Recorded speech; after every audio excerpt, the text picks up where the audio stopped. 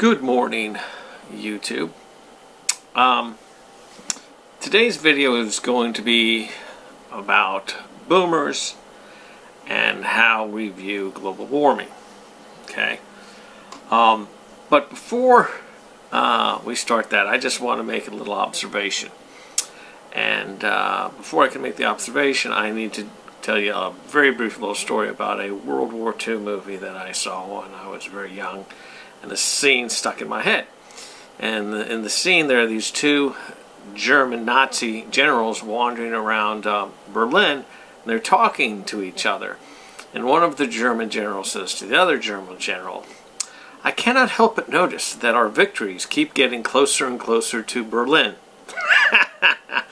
And the reason why that little tidbit is poking out of my memory right now is because as I'm watching the news and listening to all these Democratic propagandists on CNN and MSNBC and how they're bragging about all these victories that they're having, I can't help but notice that all their victories don't really seem like victories. They seem to me like signs of their decline. I'll give you an example. Okay, they're trying to find all these new voters. Okay, that's not a sign of confidence. It's especially when you're going after 16-year-olds and felons. Okay, that really reminds me of the Germans at the end when they're just grabbing the kids and emptying out the prisons and throwing them on the front line. Yeah, that seems to me like, yeah, you know you're going to lose in 2020, but you just won't say it out loud. Okay, so there's that little bit. So, Trump train, baby, woo woo. Now, back to the focus of the video, which is boomers and the global warming. Now, I know that a lot of you millennials are upset with the boomers and our lack of enthusiasm for your cause for the day, which is global warming, and how you're running around with screaming that the world is going to end in 12 years, and why isn't anybody getting as upset as you are? Okay, well, there's a couple of reasons.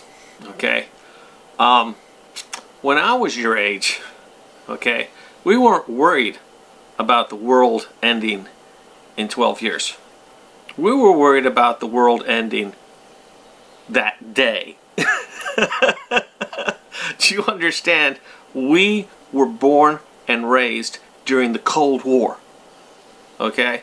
You think Russia's a threat now?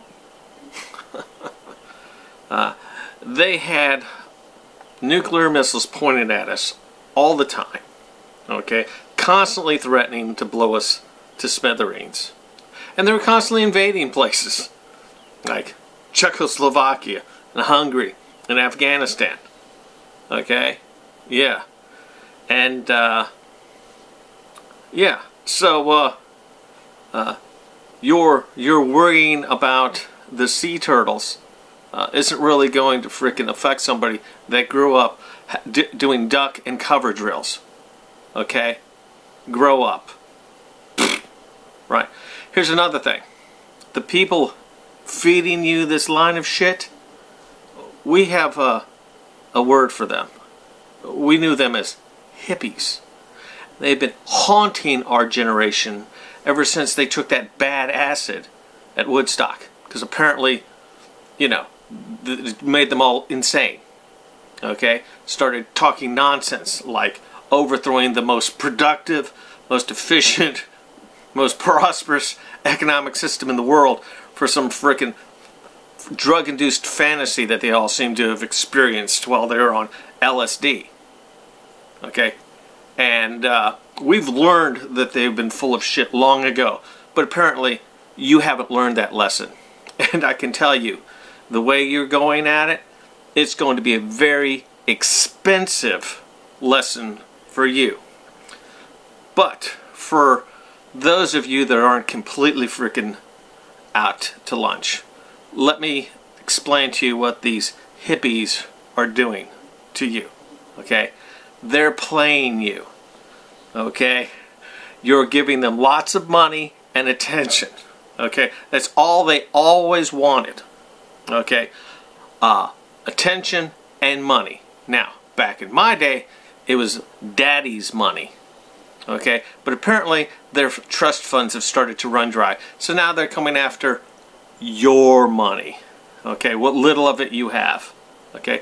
And if you keep buying into their bullshit, you're going to be their bitch. Okay? Forever. Because sooner or later, they're going to die out. But I'm sure that they're creating more frickin' hippies somewhere. Like this bartender lady. Okay? So, yeah. You want to know why boomers don't care about global warming? Because we know it's bullshit. But of course, you haven't figured that out yet. Now you will. In 12 years, when the world is still here and everything's still fine. Okay, so anyway, that's the video. Yeah, as far as the millennials go and their freaking moralism, I am so not impressed. Try fighting the Nazis, you frickin' pussies. Yeah, then I'll be impressed.